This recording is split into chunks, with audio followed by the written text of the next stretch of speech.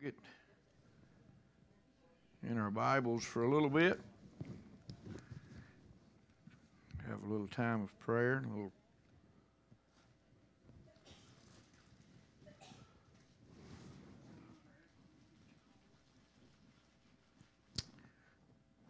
We're going to be in the book of John this evening.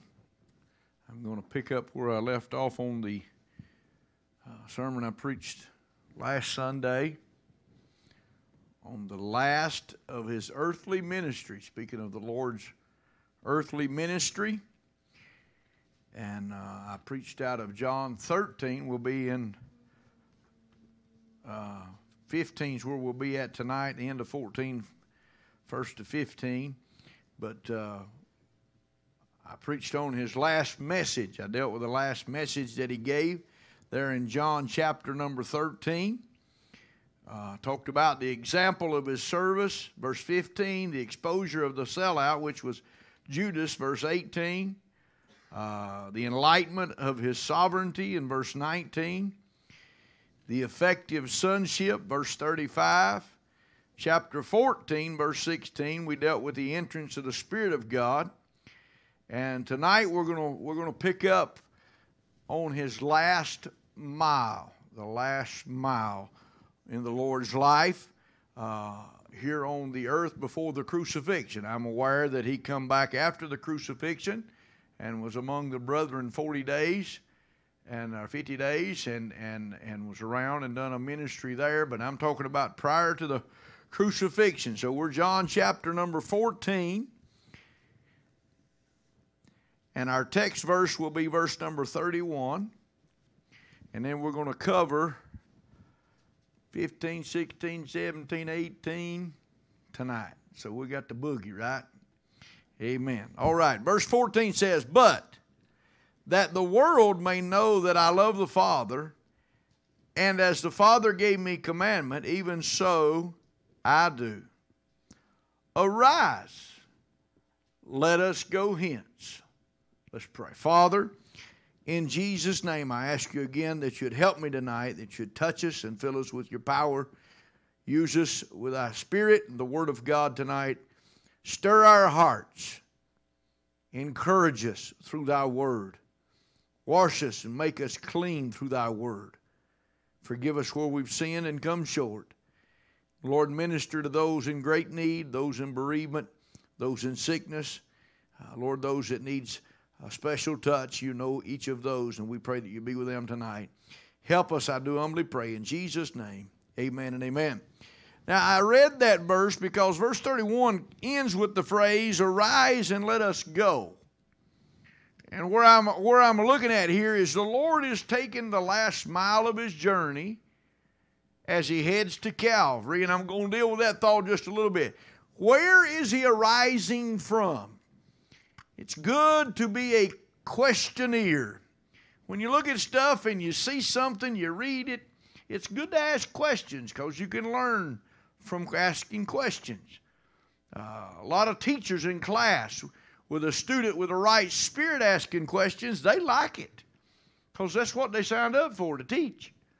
So when students are concerned and asking questions, it encourages the teacher. So I asked the question, arise and let us go hence. Where are they arising from? Well, if you back up a few pages, you're going to find out where he was at when all this has taken place, and that was in Bethany. Remember, he was there in chapter 11 and 12. He went home with them and had supper with them there at Lazarus' house, I believe. He had a sister named Martha and a sister named Mary. They had the supper there, the anointing of his feet. All these things took place there. And then we dealt with his message that he gave them at Bethany. And we come over now to chapter 14, leading into chapter 15. And we'll see some things that took place on the last mile of the journey in the Lord Jesus Christ's earthly ministry. The last mile did not begin in the hearts of those angry soldiers, nor in the heart of evil Judas. The last mile began in the heart of God before the foundation of the world. See, what's astounding to me is God knew everything before it took place, and He still wanted to do so. He knew the battle, He knew the problems, He knew the rejections, He knew the pain that was awaiting Him, yet He chose to walk this mile for us, for the sins of all mankind. Revelations 13:8 says, the Lamb slain before the foundation of the world. In the heart of God, the Lord Jesus, the Lamb of God, was slain before He ever made the foundations of the world. God had a plan. Aren't we foolish to sometimes think that we can mess up God's plan? You know, I understand folks can get out of God's will. That means God's got a better plan. Rather than you taking a wrong road or wrong route, God's got a better plan. But oftentimes folks will do that, but God's got a plan that it's a good plan. And there's blessings and promises on the road that God has for us to walk. Here the Lord says to His disciples, rise and let us go hence. He's telling them it's time for us to get up and go. There's a journey ahead of us that we must embark upon to complete the will of God. Now, as He starts this last mile, leaving out of Bethany, His next stop is going to be in Gethsemane. We'll look at that in just a few moments. But I want you to highlight some things as we go through, probably sort of like survey tonight, because there's no way, the time don't allow for us to read all of the chapters that's in this little study tonight. But chapter 15, I want you to notice as you can read fast or scan that, if you will. Might have a speed reader in the group, I don't know. But chapter 15, verses 1 through 8 there, the Lord begins to address that He's the vine, He's of the Father, and every branch that is in Him that beareth not fruit, the Father taketh away, and then those that remain, He prunes them. He talks about making them, He purges them, making them profitable. Sometimes we go through some surgical work of Almighty God that cuts off some old dead limbs. Helps us to grow like we're supposed to. You purge it, and it causes it to grow. I don't tend to my grapevines like I'm supposed to. You're supposed to trim them things up once a year, and I don't get that done every time. And in doing so, it makes them produce better. Sometimes things that are painful to us are very productive to our lives. Some things need to be cut off or cut out of your life so that you can be what you should be for the glory of God. So He talks to them about remaining fruitful in verse 1 through 8. He talks to them about real love in verses 9 through 14, and again in verse number 17. As the Father hath loved me, so have I loved you. Continue ye in my love. And he goes on, and he tells us to love others as He's loved us. Greater love hath no man than this, that a man lay down his life for his friends, in verse number 13. And ye are my friends if you do whatsoever I command. And he goes on, and he tells us again in verse 17, these things I command you, that ye love one another.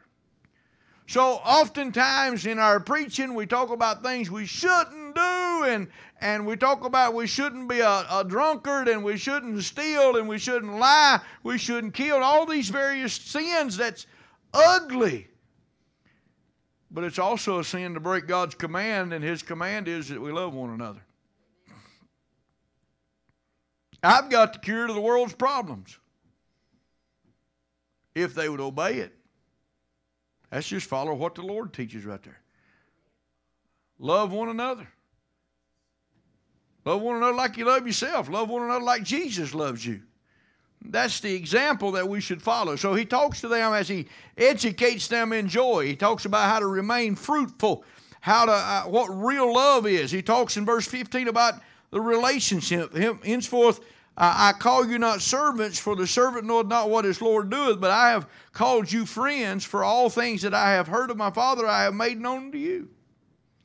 The Lord has taken this discipleship into a more intimate realm. He's letting them know that, hey, listen, we're friends. We're more than just I'm Lord and your servant. Yes, we are to serve, but He wants us His friend. Amen. A friend that sticketh closer than a brother, as the proverb tells us. So we need that friendship. Friendship is folks that walk hand in hand. They overlook one another's faults. Of course, He has no faults for us to overlook, but we have a bunch He overlooks. And we love each other. We help each other. We're there for one another in spite of little mishaps and problems that goes along. You know, I used to hear them talk about if you have 5 real friends in your life, you're very blessed. I used to think back in school days, man, I got a bunch of friends. Till trouble comes. Then you find out who the real friends is. All right, buddy, you need something, just give me a call. You call and they don't answer. You find out who your real friends is when you get down and out and you need somebody. You're laid on your back and you can't get up. You got immobilized. You had to stay in a chair for 3 months. You find out who real friends are. I've been around those things. Dad was sick and we was down and out. Folks come through. I had a lot of good folks come through. Some of them was coming through because they was his friends. But I got to enjoy friends because they was friends to my father. There's a lot of folks I've got to enjoy in this life because they're friends with my Heavenly Father.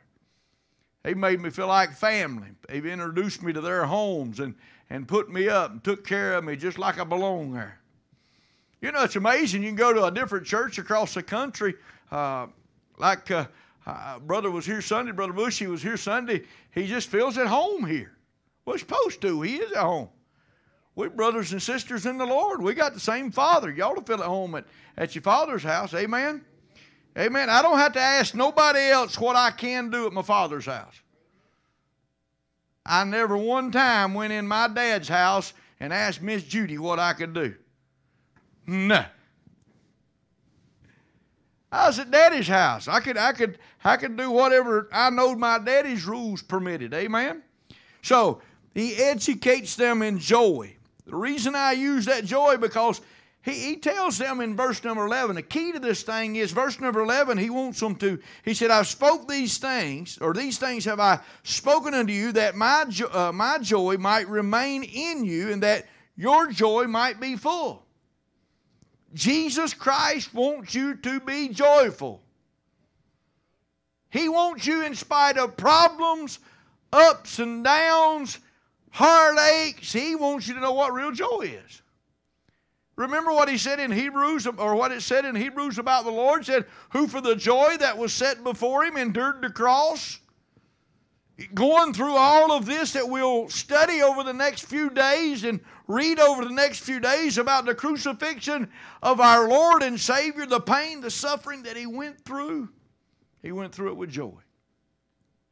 See, the joy is he remained fruitful during this thing. He knows what real love is. He's got a relationship with his disciples. And then verse number 16, the last part of that, he tells us to ask whatsoever we ask of the Father in my name, he may give it you. He talks to us. He shows us what our requests are to be. We're to call on the Father. He wants us talking to the Father and asking for the things that we need. Latter part of verse 16. But he also knows what rejection is, because when you look at verse 18 through 25, he talks about how that the world hated him. And they should, because they're not the same. They're of the devil. The world, when he speaks of the world crowd, he's talking about those that are not saved, those that are not sons, those that are not saints, those that are not servants. He's talking about the Satan crowd. Listen, the bottom line is folks are saved or they're lost. They either know the Lord Jesus Christ personally through salvation or they do not. The acquaintance is not good enough to go to heaven on. Just because you know about the Lord, you know about the Bible, you know about heaven, that's wonderful, but that's not going to take you to heaven. The only thing that will take you to heaven is sonship. You must come to a place in your life that you realize you're a sinner and He went to Calvary for you. It's hot. It ain't on. I'm sorry. So when you study what Jesus went through, the walk that He takes, look at verses 18 through 25. Verses 18 through 25 tells us about the walk of the Lord. Verse 18 through 25 shows how He walked in this world, and while walking in this world,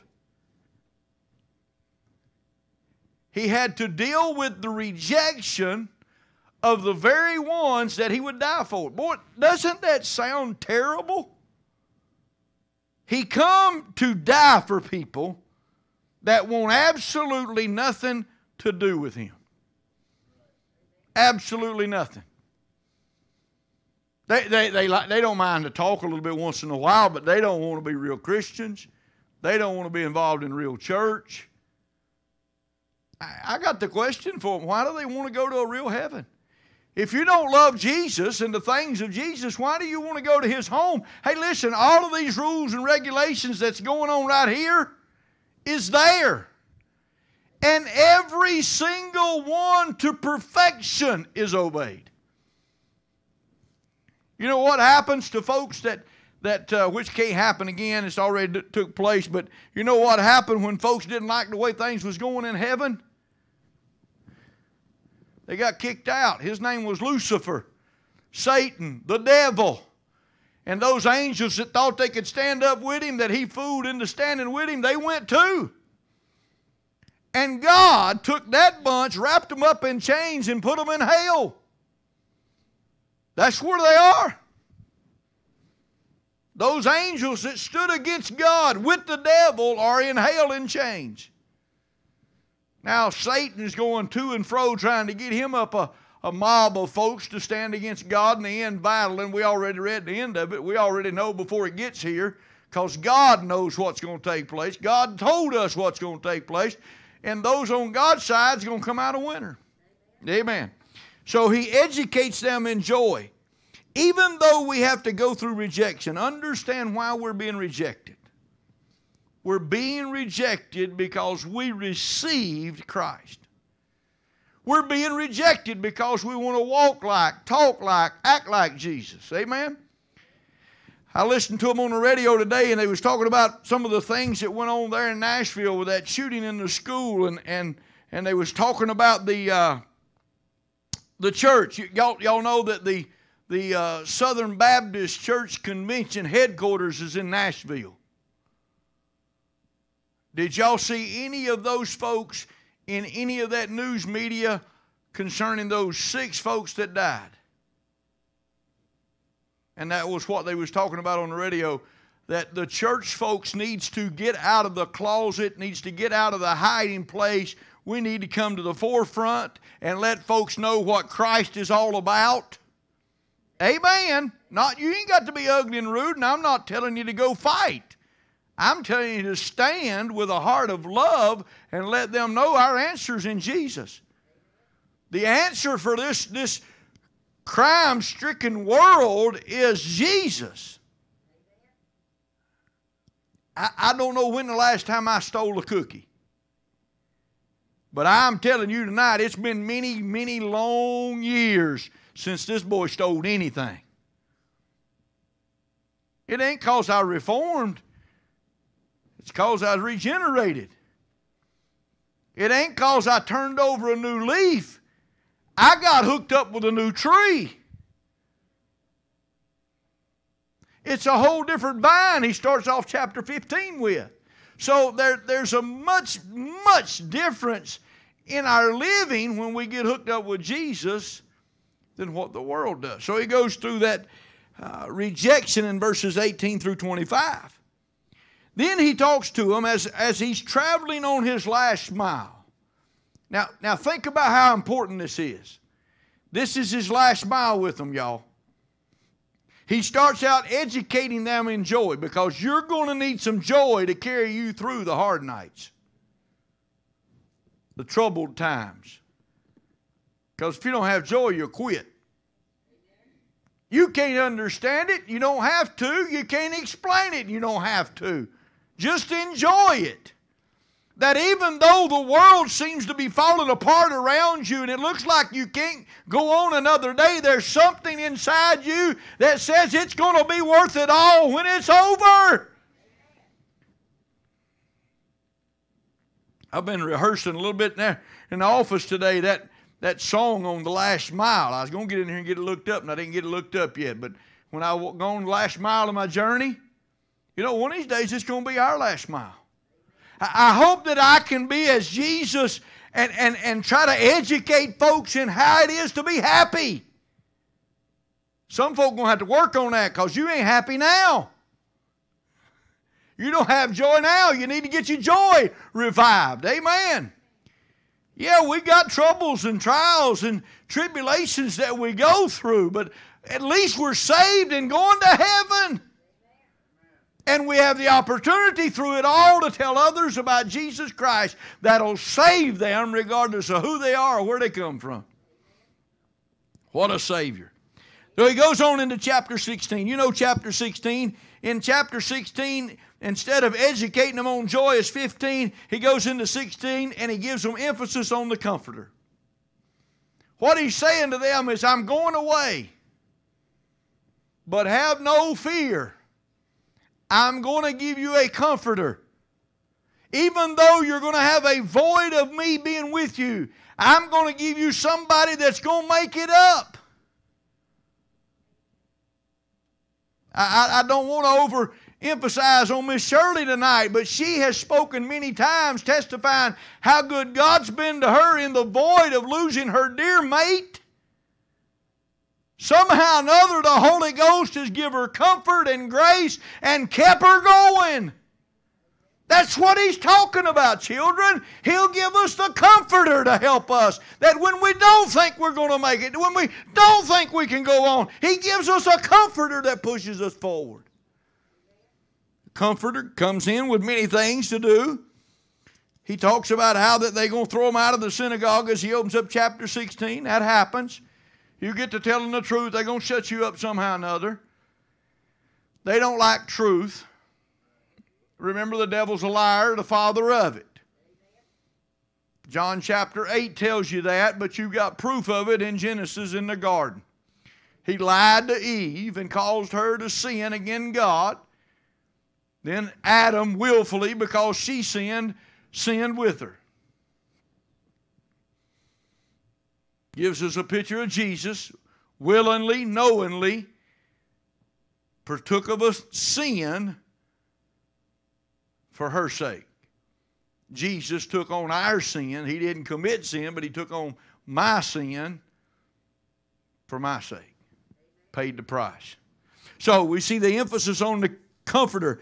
Verses 7 through 11, he talks about how the Comforter is going to come, and he's going to rebuke the world, reprove the world of sin. That's the job of the Holy Ghost. He'll comfort the saved, the serving. But he's going to bring discomfort to those that's not where they need to be. He's going to reprove the world of sin. That's what he's supposed to do. Of sin, because they believe not. Of righteousness, because I go to my Father. Of judgment, because of the prince of this world is judged. So he comes in rebuking sin. That's the Holy Ghost work. That's why you can have God show up in His Spirit, the Spirit of God, the Holy Ghost, whatever label you want to put on Him. He's the Holy Spirit, the Holy Ghost, the Spirit of God. Several different titles, same person. He shows up in a service and somebody over here is getting comfort and God bumps is all over them and they're enjoying Jesus, and over here on the other side or in the middle or somewhere, He's working on another and giving them conviction. That's the Holy Ghost. That's what He's supposed to do. If there's sin there, He's to bring conviction on it. If there's worship going on, He encourages and gives them a little extra juice to go with it. Amen. That's the Holy Ghost. He is the resources for saved folk. When you look at verses 13 through 15, He's going to guide us in truth. He says there in verse 13, And that's where I got a little problem with some folk. How do they get so far off when the Holy Ghost of God is there to guide in truth? One or two things going on. They don't know the Holy Ghost at all, or they've quenched and grieved the Holy Ghost, and He's letting them go on, and a rough days are coming. One or two things. Because the Scripture teaches us that He comes forth and He has purpose in His coming. Comfort and guidance. He guides us in truth, but He's there for a certain time. When you look at verse 16, Jesus says to them on His journey, now we're walking, Jesus is walking His last mile. He's heading to the Garden of Gethsemane, where they're going to take Him in to the judgment hall. He's on His last year. And what He's telling these guys is so important because this is His last time walking with them in that manner. And He says, hey guys, listen. The Holy Ghost, the Comforter's coming. And He's gonna guide you in truth. And He's going to be here for those times. He says, verse 16, for yet a little while, and you shall not see me again. And a little while, and you shall see me because I go to my Father. They begin to murmur and talk around themselves about what's going on there. What's He really meaning? He says, do you inquire, verse 19, do you inquire among yourselves of that I said, a little while, and you shall not see me, and a little while, and you shall see me? Verily I say unto you, that ye shall weep and lament, but the world shall rejoice. And ye shall be sorrowful, but your sorrow shall be turned to joy. It's amazing how quick this is going to happen. Because in just a little bit, in the Garden of Gethsemane, they're going to take the Lord in for trial. And they're going to weep. The disciples will weep. They will lament. They're going to go through a sorrowful time. And all the way to the time Jesus dies on Calvary, these disciples is going to be in much sorrow. Because their leader, their Savior, their dear friend of 3.5 years is going to be crucified. The world's rejoicing. They're all happy. They're joyful that Christ has been crucified. The sad thing is the religious crowd as well as the wicked crowd was rejoicing on the day that Jesus was crucified. Because it was the chief priest that put them all up to it. It was the chief priest that said, Jesus, give us Barabbas. The religious crowd had the main hand in crucifying Jesus. So we see that the Holy Ghost is here for these times, for their problems in verse 19 through 22. He's going to be with them. He tells them in verse 22, and yet now, ye now therefore have sorrow, but I will see you again, and your heart shall rejoice, and your joy no man taketh from you. God gave us something on top of our salvation that mankind can't take from us. They can take a lot from us. We can be sitting in ashes as Job was, but there's a joy down in our heart because we know Jesus. And when this world's over, we're going to be with Him forevermore. There's a joy in our soul to know that God in heaven, in spite of my wicked sins, forgave me of every one. Every one. That's the God I serve. He loved me so much, He's willing to forgive me of all my sins. Cleanse me from all unrighteousness. That's what the Scripture says. So the Holy Ghost is there for times, for their problems, and even for prayer. When you look at chapter 16, verse 23, it says, and in that day ye shall ask me nothing. Verily, verily, I say unto you, whosoever or whatsoever ye shall ask in my Father's name, He will give it you. Now, when you go praying, and you pray with the right motive behind it, God in heaven's hearing your prayer. And He grants your needs according to His riches and glory. God ain't never went bankrupt, never could. He'd got gold for walking stones up there. That's amazing. You think about it. The whole street of heaven is paved with gold. We're going to walk on that. Gates is great big pearl. My, what a beauty that place. And when you think of Jesus, the glory that shone or shines round about him, coming off of those pearls, you can see all the details and the beauty in them pearls, plus the street of gold. Man, you talking about a shining place. That's going to be something to see over there. And then folk got crowns. There'll be crowns people wear. Man, it's going to be beautiful, isn't it? We see the sunset in this life, and we can see some beautiful sights. And can you imagine? I really can't. I try to think on it, but this old feeble mind can't get a grasp on how beautiful heaven is. But the emphasis he had here with the Comforter, he talks to him about praying. Then he goes in chapter 17, and he gets into praying. Now, many times we talk about the Lord's Prayer in Matthew chapter 6, chapter 7. He gives us the model for praying there. Remember, that is the model to pray.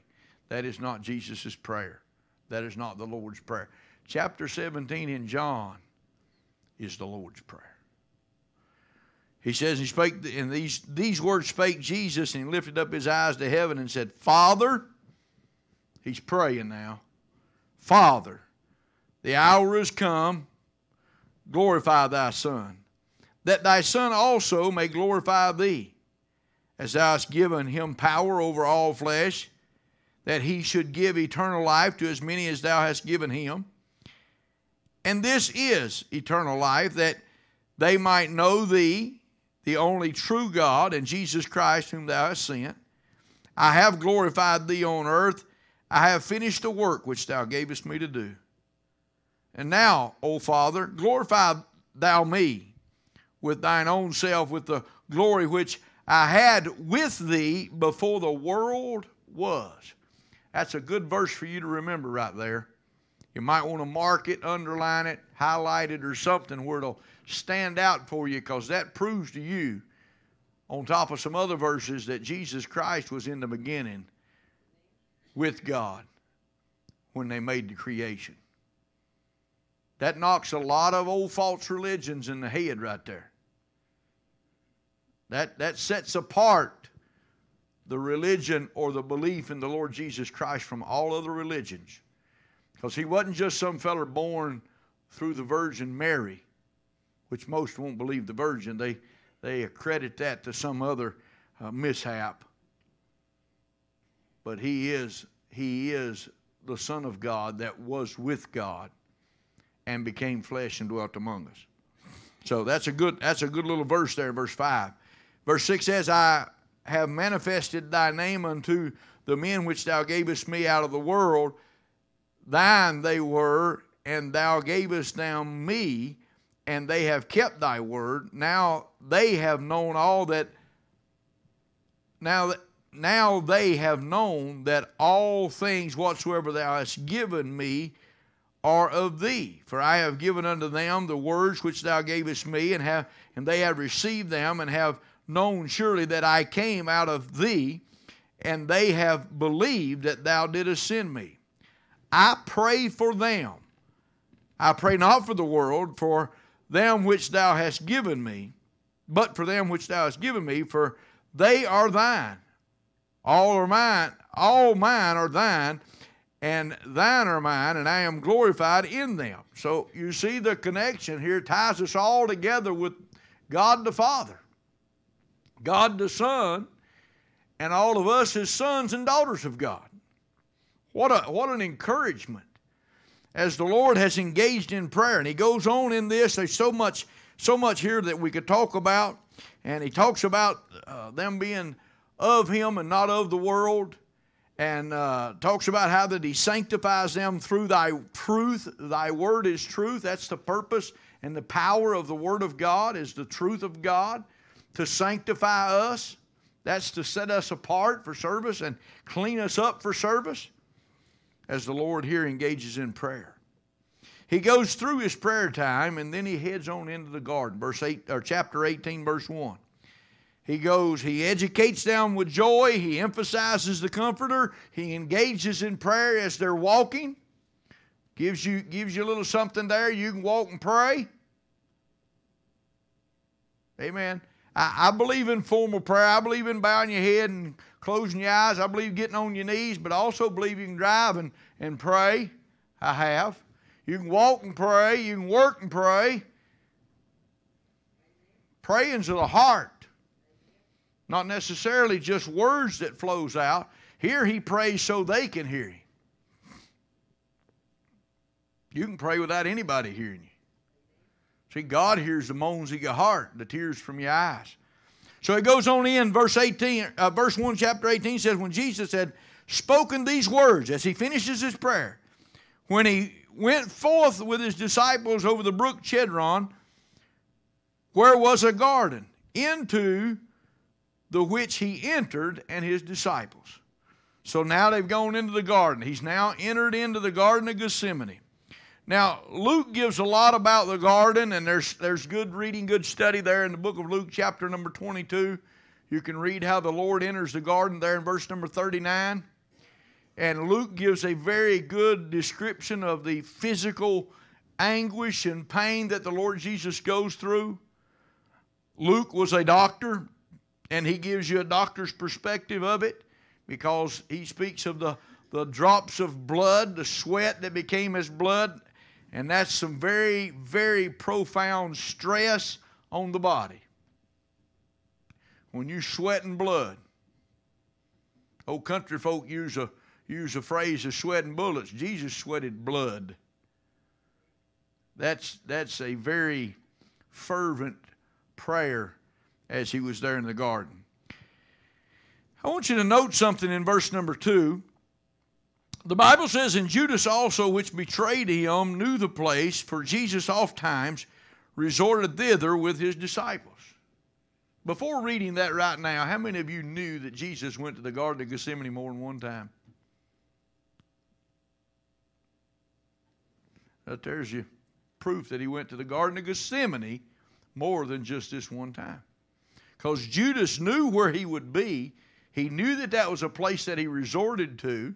He knew that that was a place that he took the disciples, and it was a place, excuse me, that he went often. He was much about prayer, folks. The prayer ministry of our Lord and Savior is to be an encouragement for us to be like him in prayer. See, they called us Christians first at Antioch because we were Christ-like. That's what Christian means, Christ-like. May God help us to be more like Christ in this area. We need to be more about prayer. There's so much that God does in our hearts and our minds and our lives through prayer. We can access power. We can access guidance. We can access Him Himself in prayer. It's a place where so much takes place for us and in us is this avenue of prayer. He returns there. Something else I want to show to us here in the book of John about this Garden of Gethsemane. Verse number 12 says that then the band and the captain of the officers of the Jews took Jesus and bound him. Notice that here he relinquishes his authority. We talk much about his humiliation, his humility. We talk much about his submission, his surrender, his letting them do. Let me give you a few verses about him letting them. Matthew chapter 4 verse 11 says, Then the devil leaveth him, and behold, angels came and ministered unto him. That's after he had went into the 40 days and 40 nights praying and fasting, and then the temptation the devil brought on him. And then when it was all over, the angels came and ministered unto him. Look at verse number 19 in chapter 18. And the high priest then asked Jesus of his disciples and of his doctrine. And he's went from the garden and he's been brought before the high priest. I want you to notice the high priest is who they brought him to first. What's a priest? That's the religious crowd. The religious crowd is the ones that pushed him forward to Pilate. The religious crowd is the ones that wanted him crucified. Why? Because they're religious, not truthful. Just because something comes in the name of religion does not mean it's right. I don't mean to bring confusion or problems, but I do mean to bring truth. The calling of God on my life is to present truth. Truth is what sets us apart. Just because it says church on it, just because it's got a doctrine label on it as Baptist, Presbyterian, Methodist, whatever, that doesn't mean it's right unless it lines up with the truth of God's Word. There's your proofer. That's how you sort things out. That's how you discern things. That's how you know what's really true and what's not. It lines up with your Bible. Now, if you're not settled on this Bible being the truth, then we need to have a little talk about your King James Bible and what it's been through and why it is truly the Word of God. I can answer a lot of that with this. What other one book does everybody else stand against? All the other versions that's out there stand against the King James Bible. Then go look and see where they came from, who manufactured them, who worked them up, who put the commentary together, whatever. And that'll help you to know that this Bible here's true. It's right. It stood the test of times. It's what was used when our country was founded. It's what was used that gave hope and inspiration to our forefathers that was willing to come and find a place where they could worship the true and the living God, because England had went to a corrupt religion. It was a state-controlled religion, not a God-controlled religion. They'd done what they were told to do in their religion there. That's why they left England to come here. But the Lord relinquishes His authority. Let me give you another verse to help you. In Matthew chapter 26 and verse number 53, Jesus says, "Thinkest thou that I cannot now pray to my Father, and He shall presently give me more than 12 legions of angels?" They've got Him captive. They're going to crucify Him. He's in their custody as we would know it today. He's wearing the handcuffs. He's controlled by them. And He says, "Thinkest that I cannot now call to my Father, and He'd give me 12 legions of angels?" Y'all know what a legion is? According to Webster, a legion is 3 to 5,000. 3,000 to 5,000 is what a legion is. I done a little math on that. That's anywhere from 36,000 to 60,000 angels. He could have said, "Father, send me some angels." What you think that bunch is going to do with 36,000 or 60,000 angels that showed up? Now, they ain't got to eat meat and taters to have strength. They don't got to make sure they've took their medicine so they'll be able to fight a long battle.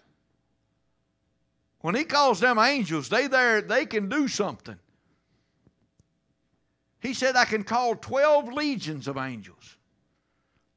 Again, I want you to remember here, He surrendered His authority. He relinquishes His authority.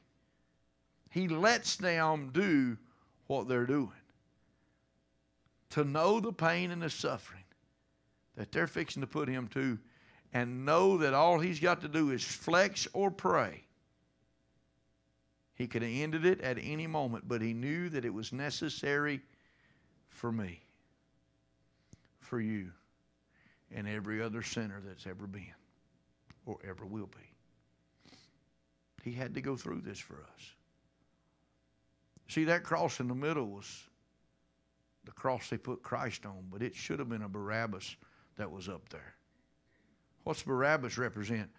Every lost soul that's ever walked on the face of the earth or will walk. Barabbas is a representative of the old criminal, the mean, the defiled. Jesus took our place on that middle cross. What a walk. This last walk He takes as he enters into their custody, as he has exited the garden.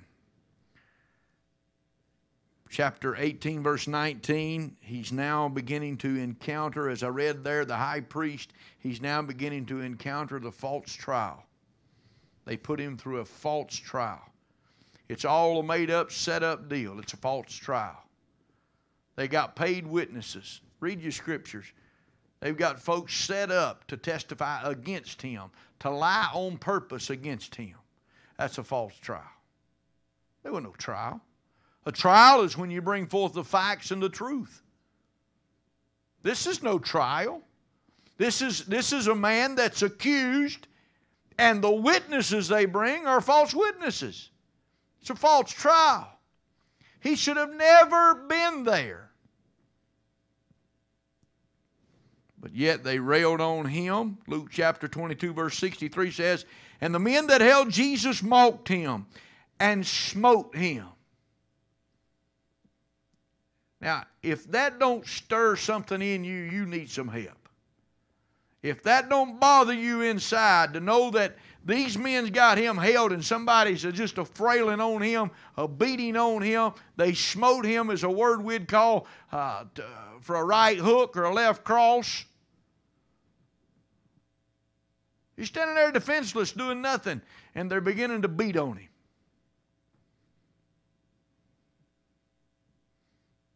He didn't have to stand there and take it, but he did. He went through all of this false trial while they railed on him, while they roughed him up. Matthew 26:67 said they spit in his face, they buffeted him, and others smote him with the palms of their hands. You know, the movie pictures one guy walks up and smacks him and says, "Hey, who am I?" Because they got a hood over him. You know, they done a movie years and years ago, and it shows some guy walks up and smacks him upside the head with a hood over him where he couldn't see who it was. And that was the extent of that. That's not the extent, because right here it just told you there's more than one smacking him. Others, with an S on it, smote him with the palms with an S on it. Of there is more than one. Is that right? I'm not an English scholar, so y'all help me out. Don't there mean there's more than one person there? So there's more than one that's popping him, hitting him, smiting him aside the head. Think of the brutal trial that he goes through. They're not even got into good questions yet, and they're beating on him. They've not proven any guilt yet, and they're beating on him. That's why the encounter that Isaiah gives us in chapter 53 shows how that he was beaten beyond recognition. Wasn't just the cat of nine tails on his back. You could take and beat his back with that cat of nine tails, 39 stripes, and still know who he was. But not with the beating they gave his face. He was beyond recognition. Smote him, beat on him continually. An innocent man, our Lord, our Savior, one that come to die for us. And they railed on him, they roughed him up, they rejected him. Verse number 40, they cried, then cried they all again, saying, "Not this man, but Barabbas." Now Barabbas was a robber, the Scripture says. One passage says he was a murderer. He went in and beat somebody to death, stole their money. He's a murderer and a robber. And they said, "Hey, we don't want that religious feller. We don't want this Jesus. We want Barabbas to be released." That shows you how corrupt a society can be, and I'm not going into politics tonight. But that just shows you how terribly corrupt people can be and believe they're right in what they're doing. They're deceived by the devil himself. It's a work of the devil. Lying is of the devil. John chapter 8 tells you when somebody's a lying, it's because they influenced to the devil. They either influence or inflicted by him. He's either inside there or he's trying to talk to them to get them to do it.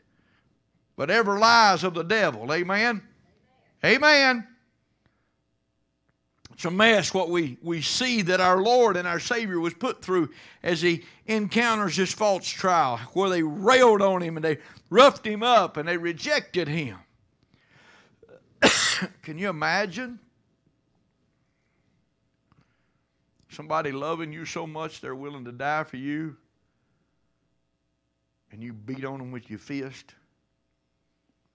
Watch folks beat him with a whip and drag a hide plumb off of him. Psalm says he could see his own bones. That cat o' nine tails would grab a hold and snatch the meat right off his flesh, right off his body. This false trials where they do all this harmful, painful beating to our Lord and our Savior. As we think the next few days on the last mile that our Lord and Savior journeyed on his earthly ministry, think about what he had on his mind. He's headed to his false trial. And on the way down the road, he's educating his disciples on joy and getting it pinned down so we would have it for us to help us on our journey. He emphasizes that I'm sending a comforter. Though I'm not there, I'll send a comforter. He'll guide you in all truth. He engages in prayer for us. He goes into the Garden of Gethsemane to pray again. Need to highlight that. I guess we need to look at that a whole lot. Lord done a whole bunch of praying. On this last mile, we've got two different encounters where he's praying. Not my will, Lord, but thine be done. What this whole mile, which is all about him being persecuted and the pain and the suffering that he'll go through, and the whole journey is about us. He wants to educate us so we'll know how to have joy. He wants to help us and pray for us. He wants to encourage us that there's a comforter that's going to help you as you go through it. And then he goes into that Garden of Gethsemane. That Gethsemane means wine press. That Garden of Gethsemane, the root word to Gethsemane means how that they used to put the grapes in the press, and they'd walk them down to where there was nothing left but the juices. That means to be mashed out to where there's nothing left but juice. The Bible says that his sweat became as drops of blood. He was pressed unbearably in the Garden of Gethsemane for us, his last mile. He encounters a false trial, but he enters the final trail in chapter 19. I'll not be able to go through all of chapter 19 for sake of time, but when you get down to verse number 16, it says, Then delivered he him therefore unto them to be crucified. And they took Jesus, they led him away. Skipping very much in this passage where they've robed him with royalty, to mock him and to make fun of him and to spit in his face. They unrobed him. They put his clothes back on him. Then they strip him naked and hang him before everybody.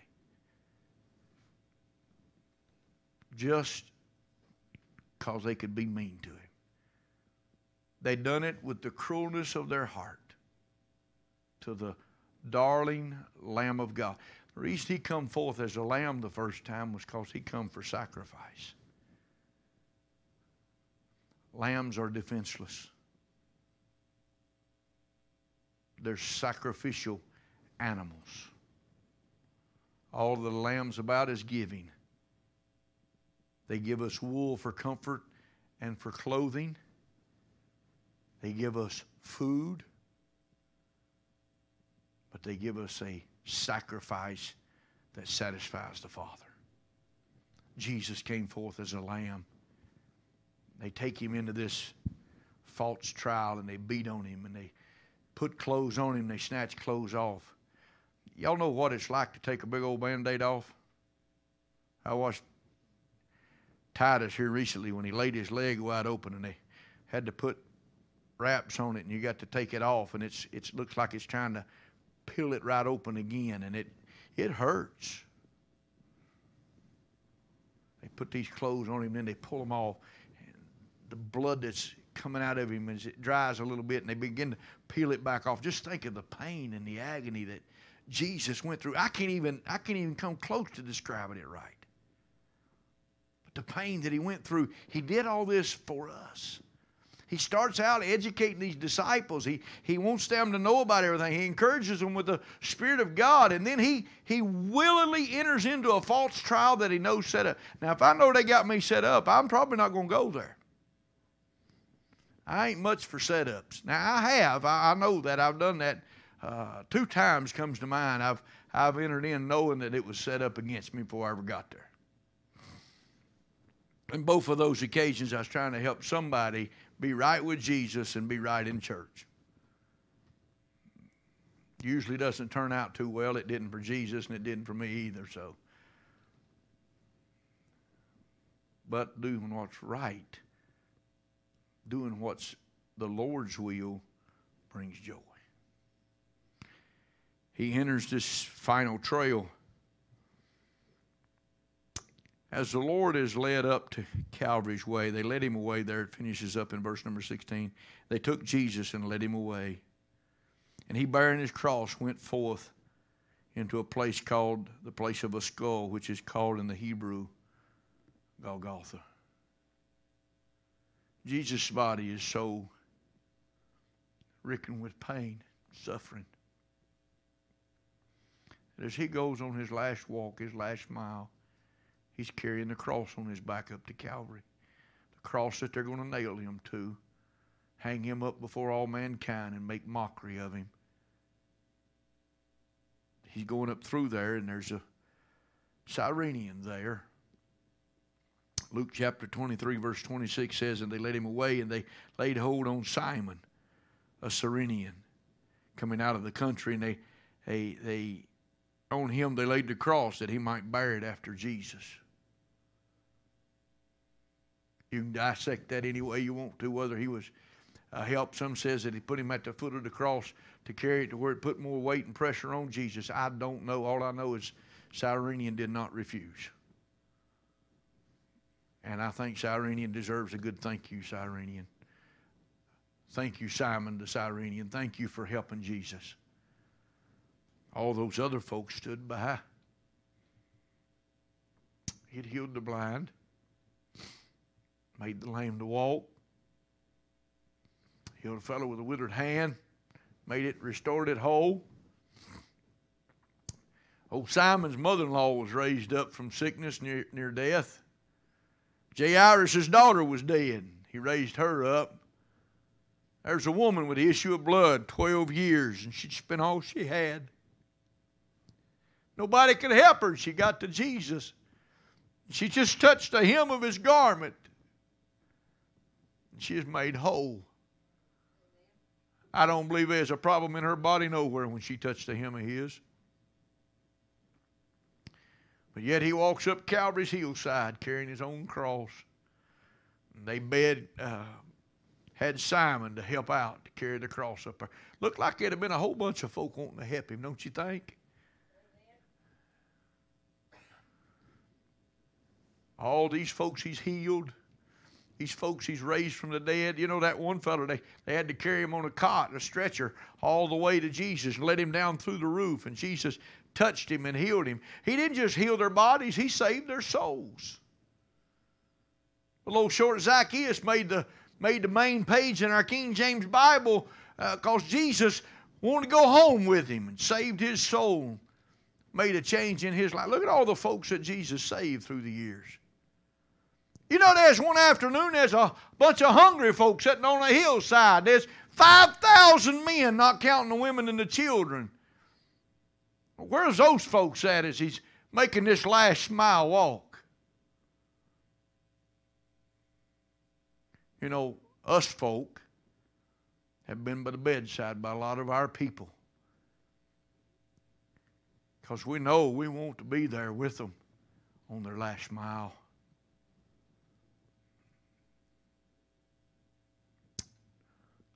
Here goes Jesus up a lonely hillside. Disciples are forsaken. Some's probably hiding in the bushes, others hiding behind buildings. As Jesus is carried up his last mile, Calvary's hillside.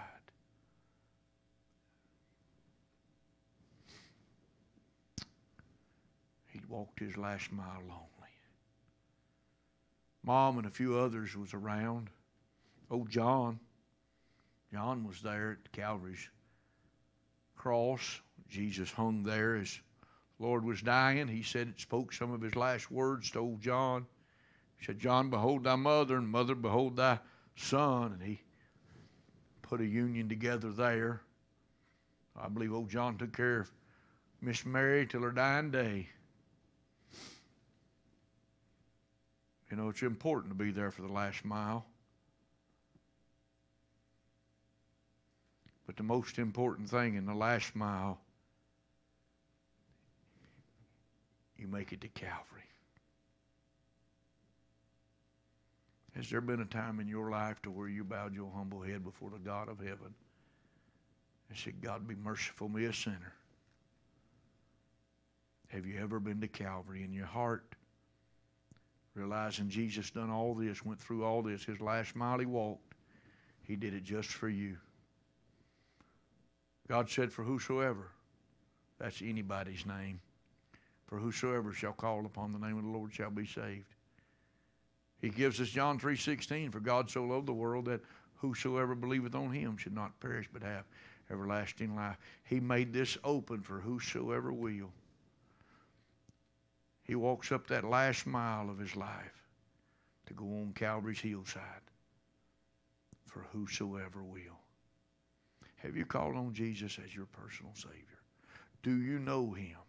This man that loves you so much that he was willing to go through the utmost of pain and suffering, the worst of mockery that a man could bear, Jesus did just for us. He did it just for you. Do you know this Lord and Savior as your personal Lord and your personal Savior? Let's pray. Father, forgive me for I tried to present the truth of thy word tonight. I don't believe there's a man alive that has the ability to give the description and details in the manner that's necessary to give the honor and glory due to our Lord and Savior Jesus Christ. But thank you for all that try. I pray you'll help us and bless us. Lord Jesus, thank you for taking that lonely walk for me. Thank you for loving me enough to endure all this mockery and the rejection, the pain and the suffering that you went through, to be lied upon, all these things that you suffered. You did it with me in your mind, me on your heart, as well as the others throughout the world. Thank you, Lord Jesus. Help us that we might serve you as you deserve. Forgive us, for you know we're feeble. You know we fail. Forgive us and cleanse us. Use us for your glory. My God, I pray tonight, should there be one here or tuned in with us through the TVs, Lord, whatever. If you've dealt with their heart, I pray that, God, you'll give them the grace, the strength, the encouragement to bow their humble heart before you and say, Lord, be merciful, me a sinner, and save me. Lord, I pray you'll give them that measure of faith that they need, as small as it needs to be. I pray, God, you'll give them the faith they need to trust you as their personal Savior now. I ask you these things, Father, in Jesus' name. Amen. Amen. Amen. All right, we'll deal with a few prayer requests quickly tonight. Brother Robert mentioned to me that Dennis Church passed away yesterday, I believe you said, last night sometime. So remember Dennis Church's family. Pray the Lord would give them that grace and comfort that they need in these hours. God touch his youngins and his wife. Give them their help they need. He's a good man. I worked with him a couple of years out at White Sales. Around him several different times through life. He's a good man. And he's a helping man. He'd help folk. And I appreciate the Lord letting me know it. But remember them. Pray much for them. I do want to mention, remember sunrise, 6:45 this Sunday. Might want to bring your umbrella and bring some bacon and eggs and ham, sausage, or whatever else you might want to fix up for breakfast. We're going to have breakfast after the sunrise. We'll sit around and fellowship until 10 o'clock for Sunday school. Then we'll have the worship hour at 11, and we'll take the evening service off. So remember our plans for this coming Lord's Day, and pray. Oftentimes you'll have folks that'll come to church for Easter, main events, days like that, Mother's Day, etc., that doesn't normally go. So pray God to help me with the message. Pray God will show up in power and strength and save sinners and strengthen his saints of God. Amen? All right, other prayer requests we need to mention tonight. Do continue Miss Nikki. She's home. Pray the Lord to continue to help her. Remember Miss Karen, and she's healing up. I hadn't went by and bothered her yet, but probably check on her tomorrow. But just pray that she gets healed up. She had several different things going on as well as her surgery, so pray for her. The Lord would touch and help her. Anything else tonight? Prayer request.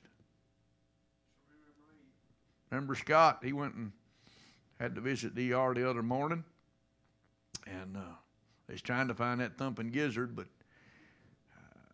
there's some waves of something, but we're not sure yet because they hadn't got another picture of it. So but no, in the seriousness of it, pray.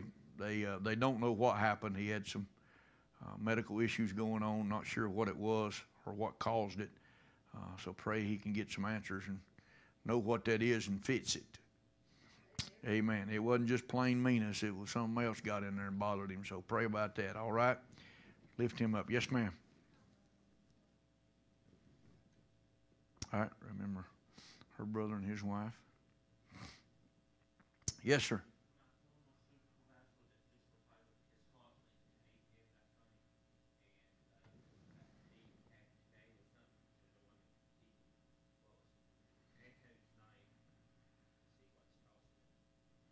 Okay.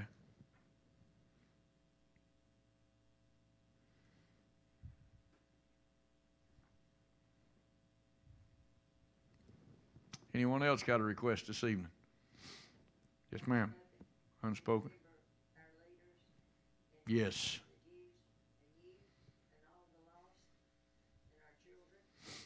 Amen. All right, remember that. Remember Miss Gail?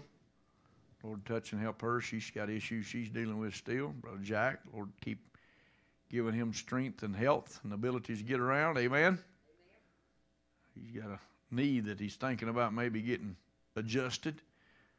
So much prayer there. Yes, ma'am. Pray the Lord's grace be with Brittany and them as they travel. They're going to go see their daddy for a few days. So pray for that little journey. It goes well. Titus will behave. Yeah, take it easy yet. He's healing up and thinking he can go wild, but pray he'll take it easy and let that thing get healed plumb right. Amen. All right, anyone else?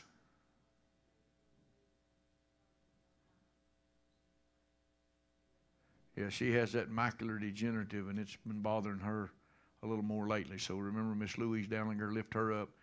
Remember Fred Shoemaker. They put him in a nursing home. I done that on a call out the other day. Lift him up and pray for Miss Nancy. Lord, give her the grace that she needs as well. Pray for the youngins as they try to help to do what they can in that situation. And for their little church, because they don't have nobody over there. So I don't know what will become of that. That's the beginning grounds for us. Crossroads Baptist Church in the early 70s. And then they later changed it to Hillside. That's where Preacher Joe started out at. his first main church building. He was down at the crossroads off of Boulevard for years, getting started. All right, anyone else got a request? Remember those that's lost loved ones recently, that God would help them. Remember Chris and his family, and the Tucker family, Mike Bowman's family, Harley House family. Remember these folks that's lost loved ones. Because now it's settled in and it's real. So pray much for them. God give them the grace and comfort they need in these hours. Amen. Anyone else got a request tonight?